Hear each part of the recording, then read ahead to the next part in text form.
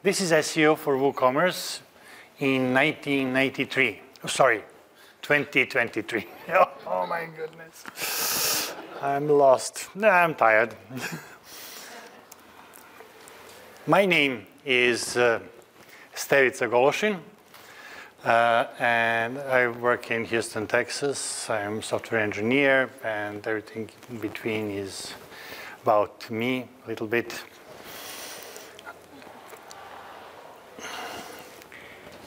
You can find me on wordpress.org, or send me an email, or find me on my LinkedIn account. Well, this presentation will be on my LinkedIn account too, within a few days. Starting with basics. What is SEO? And when we talk about SEO, we are talking about natural, organic, and earned results. So people like to say SEO is unpredictable, volatile. Somebody on the other side of the bridge can cut your ropes. Might be Google before it was Matt Cutts. And you don't know what to expect with SEO. What you can expect with SEO. You have a website, and this is the part of internet.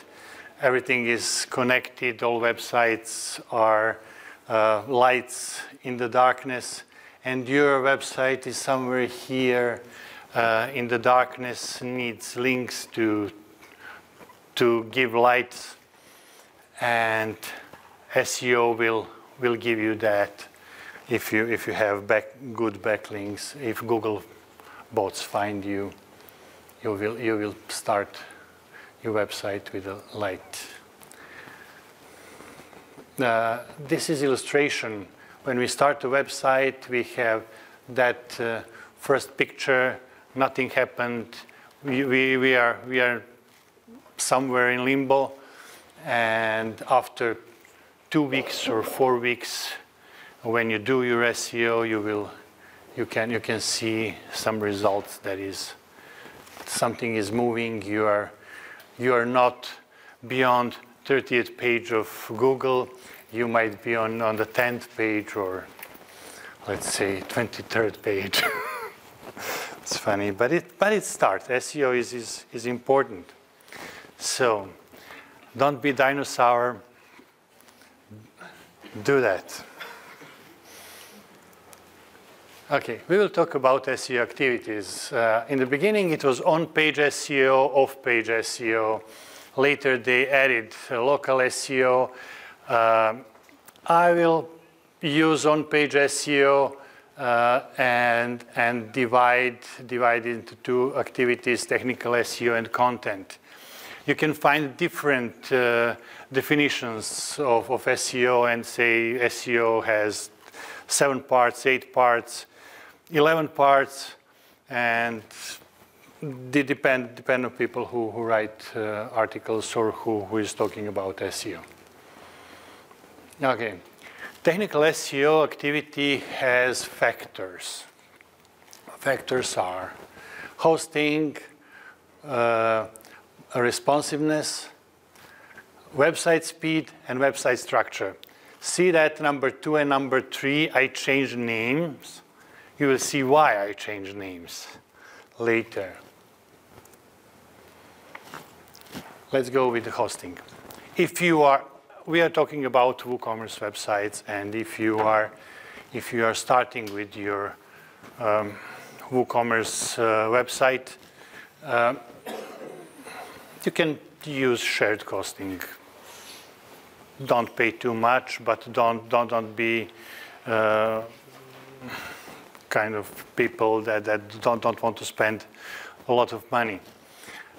What you have to check if it is easy to upgrade your hosting, and search for reviews, because maybe something is written on a website and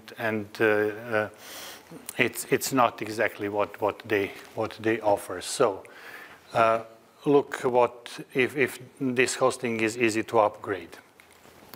If you have bigger website, or if you have your shop that is a brick and mortar shop, and you want to move your business to internet, it is good to have VPS and not a shared server, and reliable hosting that is 99.99% up, which is very good for shops.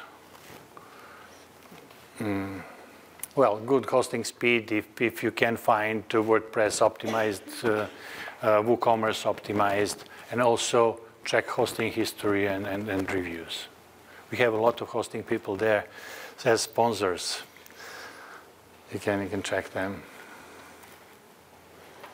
Okay, what is important also is SSL certificate.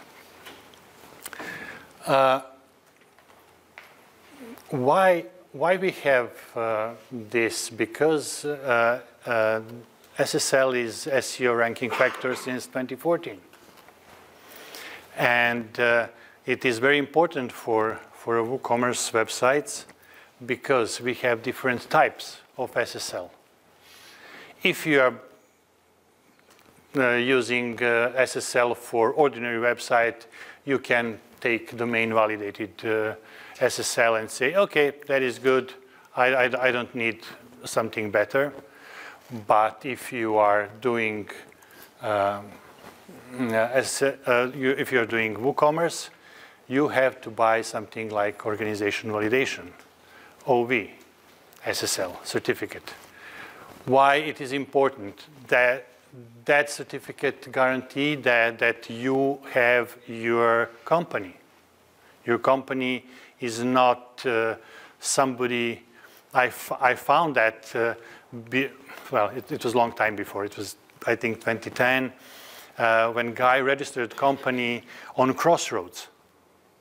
It was, I have a company and put in a Google, say, this is my company on a Crossroads. So this certificate validates that your company is valid. Also, if you're having some more expensive products, or if you want to assure your clients that you are a good company, you can use EV, extended validation certificate. Difference between OV or EV is about, I think, $100, $150, $250 average. And the first one you can get free, or you can get for $35 to $50. Okay. In the beginning, it was a responsive website. And we have to build our websites to have a good view on desktop computers, laptop computers, tablets, and then mobiles. Now we have mobile first factor. Why? Because traffic from smartphones are more than 50% total. So Google said, from now on, we will watch only mobile phones, and our bots will check your websites, how it looks on mobile phones. So go to mobile first. How it looks. It's different from desktop, it's vertical, and you cannot incorporate all things like you did on ordinary desktop stuff. And so you have to think little different. Difference between mobile view, desktop view. This is desktop section.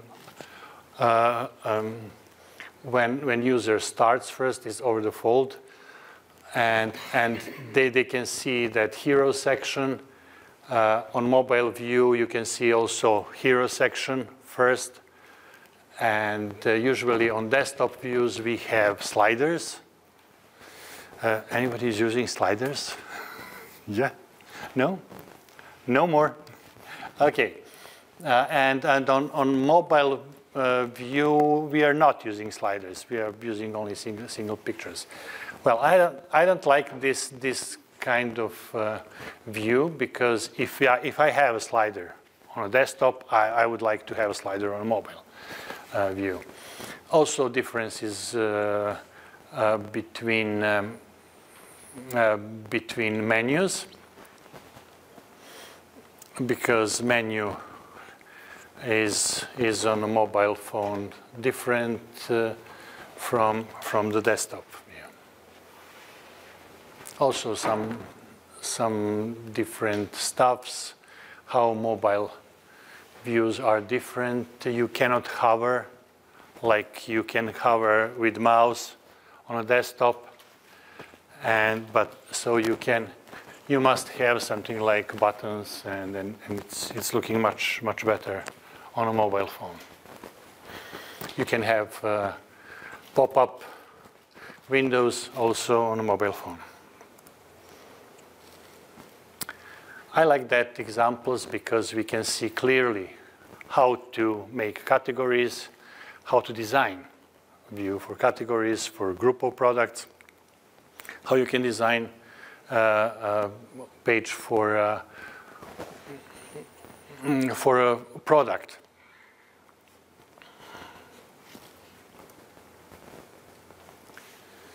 Okay. You can test your website with Chrome browser, which is the most common browser you can have on iPhones.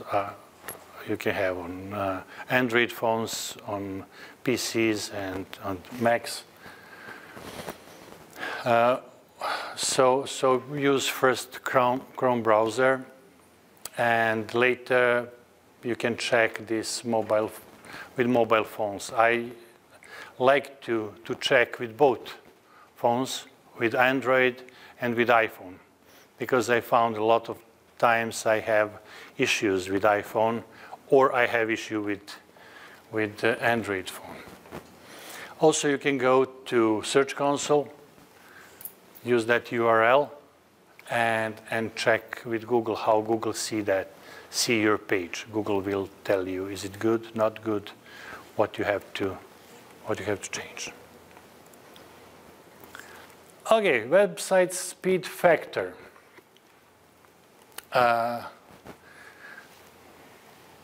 People like to afraid users of websites. They say if your page is loading more than 3 seconds, you will lose your customers. So you are trying to do something with your website, and how much you will invest in your speed. Will you try to do something like that? How do you invest more in your speed? Or you will ask another question. How many users you can afford to lose? Well, you will lose users. You will lose customers. But you can go with that question. I can afford to lose 10%, 20% customers, and I will not try to speed up my website. Well, you will speed up your website, but in the beginning it was GT metrics with speed analysis, and we have marks from A, B, C, D, E, F. I think they went to F. And Google has different ideas. Google do that, and this is real result. I found it 0. That was very funny. And Google has ideas how to measure the speed of the website, but later Google changed it and say, okay, let's let's do something called Web Vitals, because we have to show some things on the website, some speeds on websites that ordinary user can understand. And Google made a special group from these Web Vitals, Core Web Vitals, and these Core Web Vitals are introduced in 2020 and are now ranking factors since summer 2021. Those are 3 factors, and we will see what each factor means. First factor is first input delay. Well, they say when user first interacts with a page and to the time when the browser is actually able to respond to that interaction. What that means? If your website is slow, that first input delay is more than 300 milliseconds, blame hosting. Marco, do you agree? No. No, you don't blame hosting. First, try to find your errors. There's something hidden here, this. When they click on a link, okay, tap the button or use a custom JavaScript-powered control. JavaScript can slow down your website, and your first input delay might be 1 second. Let's say it might be 5 seconds because of some custom JavaScript. So don't blame hostings. And also you have how Google measured that Core Web Vitals thing. Okay. Second factor is largest contentful paint. Okay, what we have here. This is image or text block on your page, but not the whole page. It's within the viewport. This is up the fold. It's not below the fold, that part. And what is not good, relative when the page is starting loading, relative to when the page first started loading. So what we have, first input delay plus largest contentful paint. And that is largest contentful paint. If you have slow hosting, then you will fail this section. It is tricky to say what is largest contentful paint, but you can go to Google Chrome, and I think there's a 5th option there when you click on inspect, and it's like a speed, something like a speed. I cannot remember right now what it is. And if your largest contentful paint is loaded after 4 seconds, that is poor. That is not good. If it is under 2.5 seconds, that is good. Trick might be that your largest contentful paint will be loaded last. Everything is loaded, and then largest contentful paint, and you will fail this part of test. If you put largest contentful paint on the front, you can be successful. This is very good trick. And we have cumulative layout shift. It's from Google picture. When you load on your mobile phone something and try to scroll, and then you have this click button, and you try to scroll and click on your button and go to the other page. This is not good. Also, it's not good when you change when you change font names, and font is going up and down. Pictures also.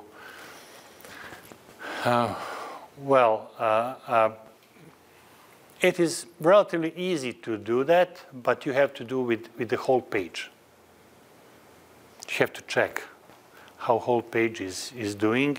Also, when you put images, you have to check if these images are the size, right size. If they are not the right size, they can change the size, and then shift your text up or down. So, also tricky thing. Well, if you want to accelerate your web pages, you can use AMP. Google has that framework, build that framework. You can do, if you are a good developer, you can use that, or you can use WordPress plugin. This is official WordPress plugin. It works with in a standard mode, so only AMP is served. Transitional mode, we have 2 page versions. If we are on a desktop, it's non-AMP version. If we are on a mobile phone, it is AMP version. Also, there's a reader mode. That's the thing for developers. You can have 2 teams, AMP and non-AMP teams. We had that in the beginning of mobile phones, 2 different teams. Why do you want to use AMPs? Because pages are faster and latency is about 10 times less. And of course, Google say it's better page experience and higher user engagement also. But what is not good if you use AMP? Your components you have to use compatible components for your web pages, and also you have to use compatible plugins and themes. If you use standard WordPress themes, they are AMP compatible. I think the last one, 22, 23, is compatible.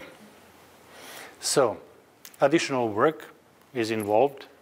So if you have a good developer, it will be good to try to use that framework. And Bill Gates said, if you cannot achieve all these requirements from Google, at least make it looks good. So don't forget user experience factor. I like that pictures because it shows how to use things on WooCommerce, how to make categories, how to do that on mobile phones. Website structure.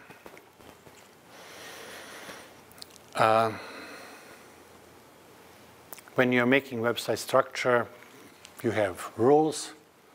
So rules are keep it simple and accessible within 3 to 4 clicks. Remember that. I will explain what are those 3 to 4 clicks. And you can use ceiling siloing, sorry, your theme, and do not index all your pages, which is very important.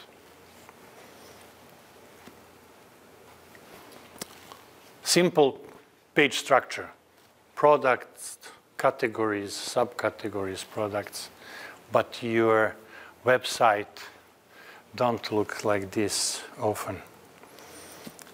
It might look like this.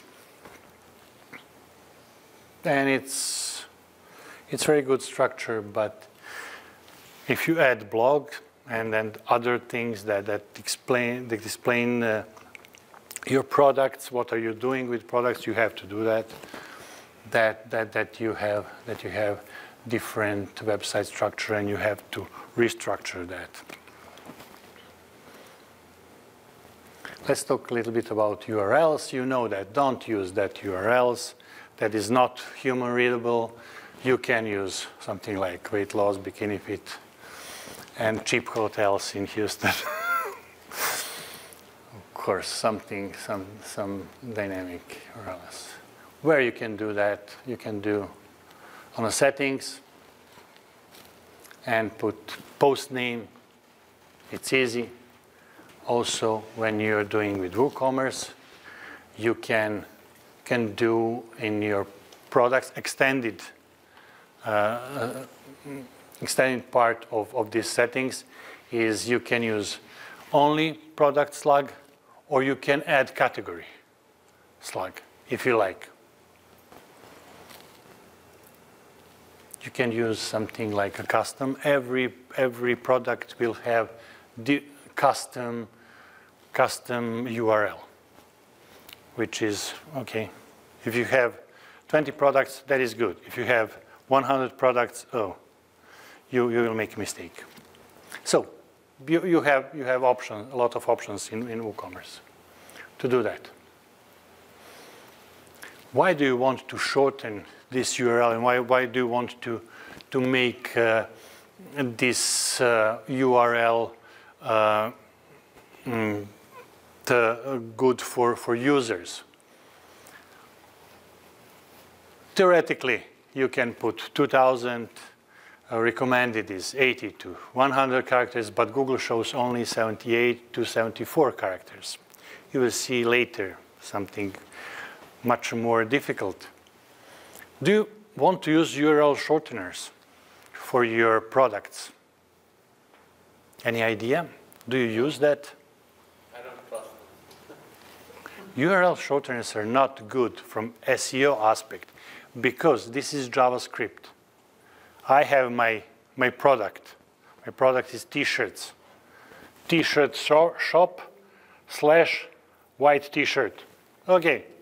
And this URL is showing me something else. If I want to have a link from somebody else, it will show me that link, or it will show that URL shortener, which is not good. Landing pages. Do you know you have software for building landing pages? I had that issue in my, well, I'm calling that issue.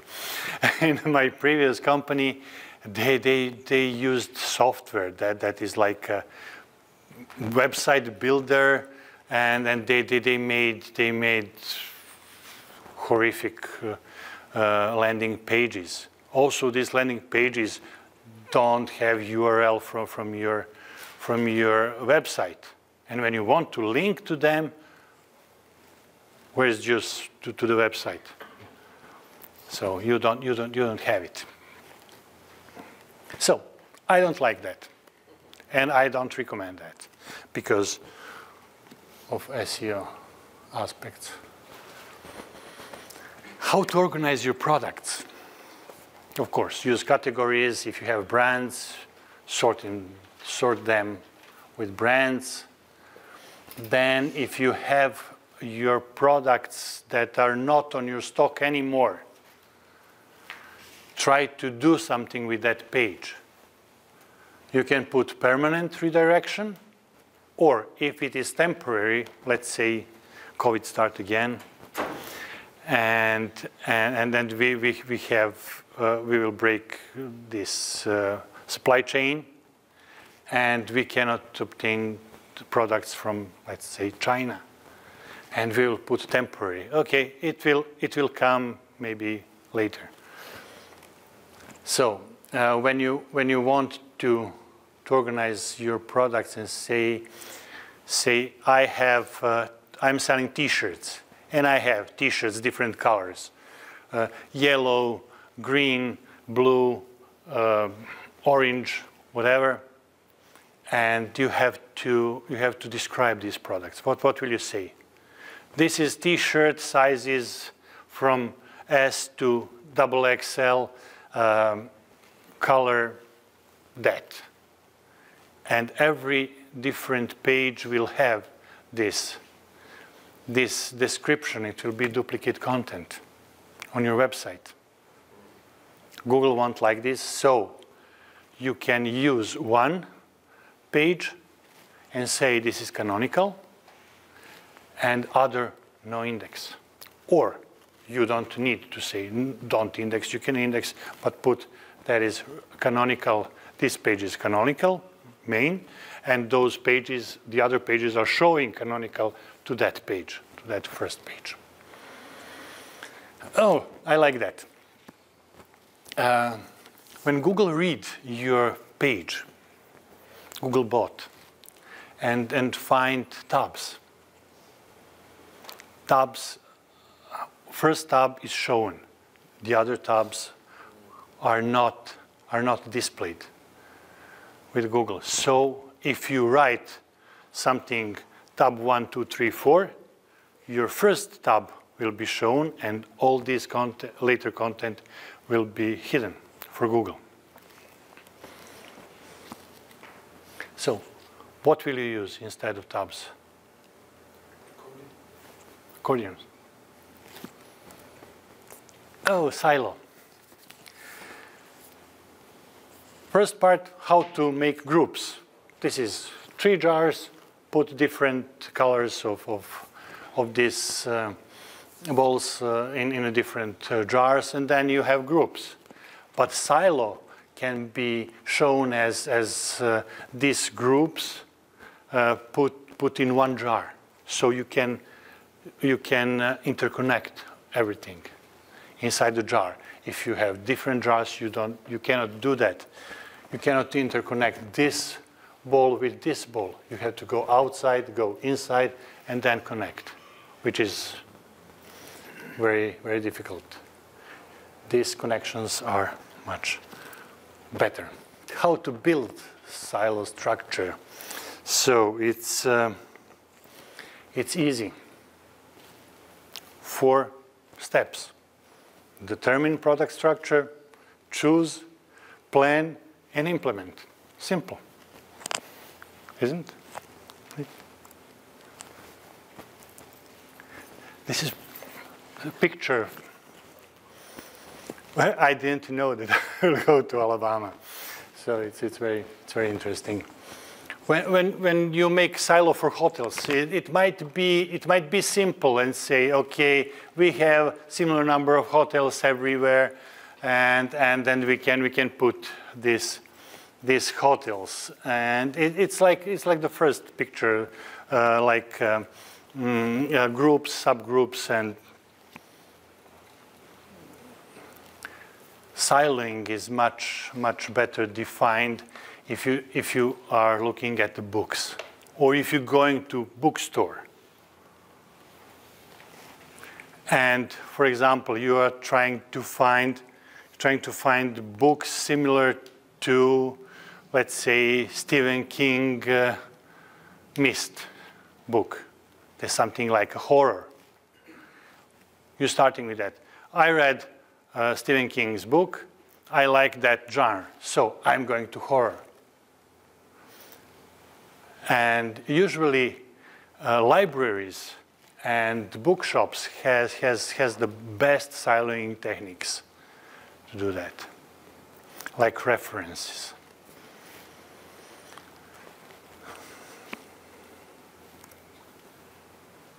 Okay, let's see that blueprint. We have index page, and And it's the main page. It's like index.html or PHP.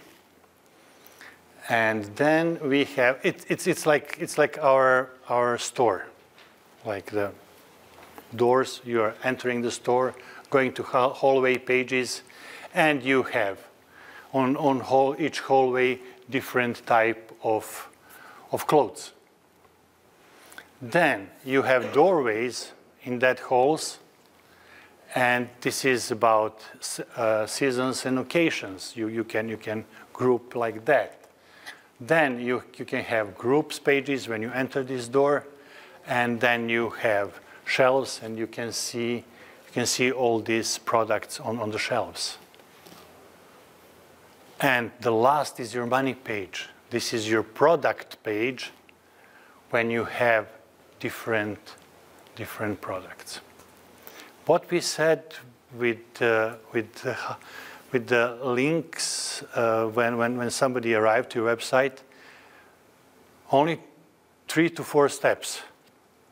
People usually say, okay, you have 5 levels, how? Because your index page, your home page, is not your main page. You have to think what will be your page where users will come. Your first page where users will come. They can they can go to these groups or doorways, and you are within 2 or 3 pages in the depth.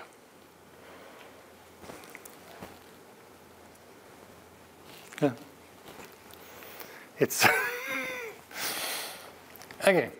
Content factors. I will explain using Yoast plugin, because Yoast is the most popular. How Yoast is showing if your content is good. Yoast has semaphores. If something is good, it's green. If something is, well, not that good, it's amber or yellow. Or red if you have to work more on that content. Okay, first thing what you have to check is your meta description. This is meta description on Google. See, this might not be good meta description. This website might not have that meta description. And what Google recommend? 155 characters. SEMrush said 160, on mobile 120 characters. And add something like pixels, within pixels. And it said 920 pixels. You have to be careful. If you use letters M a lot, it will be wider, and it might be very, very difficult to determine that meta description. But Yoast have that semaphore for that. You will see green is good, and red is not good when you have more than 155 characters. Yoast will tell you, don't go over. What you must have on your page is call to action. Well, on that meta description, you must have call to action. Just do something, click on this, or this is the product you can buy here. Also, you have to include your focus keyword. This is my product, my t-shirt, buy that t-shirt. And we have to be careful and make unique meta descriptions, not to duplicate. Also, Yoast will show you that. What is a good practice? Good practice is to check keyword density. We have this before. If we have main keyword, how much percent is main keyword? It was a long time ago. It was 5%. And also this focus keyword must be on the first paragraph, on subheadings, URL, H1 tag, and also in meta tags. But what you have to check also, text length. I found on a WooCommerce website, people don't write enough on these product pages. And those product pages are landing pages, or groups are landing pages. So if you want pages to be on a good position, you must be careful with your text length. Writing long sentences. I remember in a school they told us if somebody is a good writer, he's writing long sentences. And you have to be careful. When you start reading that sentence and when you go to the end, you forgot what writer said at the beginning. So be careful. It's not easy to write short sentences.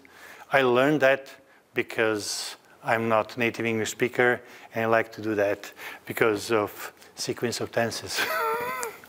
It's good. So 25% maximum long sentences, and don't write too long. Avoid passive voice. Oh, that is very good, because passive voice cannot explain you something. This product can be bought in our web shop. Look good. But customer can buy this product in our web shop. I think it's much better. Sound much better. English speaker, is it good? No. You don't like it? Okay. Transition words, 30% minimum. Transition words are like glue for your sentences.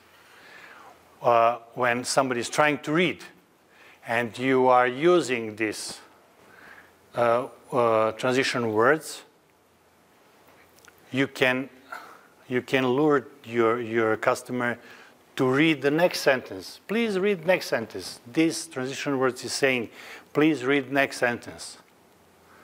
And it's good to use, this is minimum, in 30%. Try to make this text easy to read, and what is try to not to bore your user. When we talk about reading, how reading is easy, United States Army has that flash reading is core long time ago, and Yoast used that. You can find it on Wikipedia definition, how it's using, but your flash reading is score should be between 60 and 80. This is 7th grade, 7th or 8th grade, which is good for a store.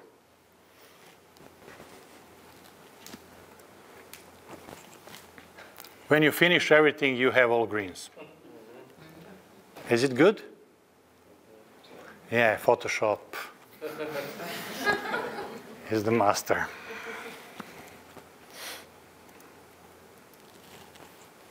Who's the king?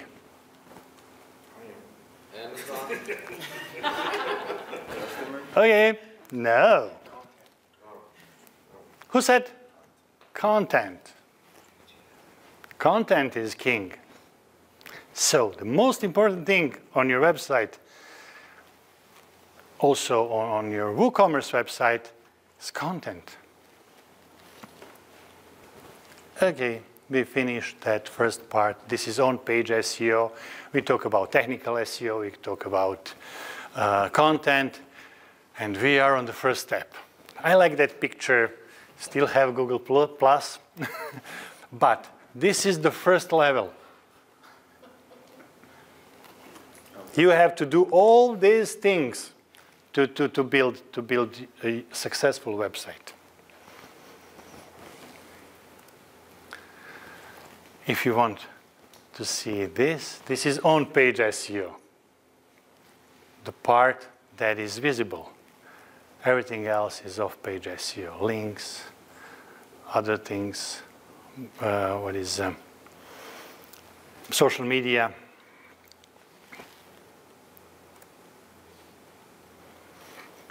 Okay, I put Bill Gates, so I have to put Steve Jobs.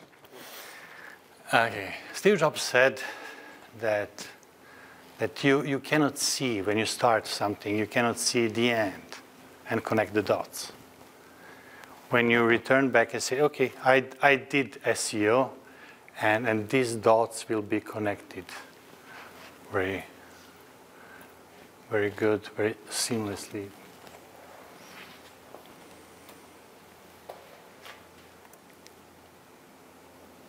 Thank you. That's it. Do you want explanation? Well, I had on my first presentation, I had this picture and they asked me, oh, what that means? You know that game, Age of Empires? And this is Mars rover. Sometimes when you're doing SEO, you think you're sending data to Mars rover. Needs a lot of time to get this data to the rover. And Martians are playing with you like they're on Mars. And you cannot see, you can see when rover is, well, half destroyed. That is SEO. That is SEO. That is dots connected. When you know, when you do something, these dots will be connected like this, if you are a good professional. Questions, and I will give answers. We might only have time for one question, because we're going to do closing remarks in just a few. I'm going to ask a question about the Google page speed. Yes? Google page speed for yes. the three metrics that you mentioned. What is the impact of lazy loading on those scoring? Have you experimented? Lazy loading, when you lazy load your pictures, right. It's below the fold. Everything is below the fold. But what if it's zero? For a largest contentful paint, it's not. It's not has no influence, unless you are putting this largest contentful paint somewhere on the lazy loading your hero picture. That will be very, very bad to do. For cumulative layout shift, it might have problem. Right. When you are doing that, you have to reserve space for the picture. Say my picture is 1000 by 600. That's it. This is reserved space, and it will show everything, blank space, and then it will show pictures, and you don't have shifts. So overall, would you recommend lazy load or not? I'm sorry? Would you recommend using lazy load at all? Yes, yes, but reserve that part for the picture. Let's say picture will be that size. Okay. Simple. All right, thank you so much.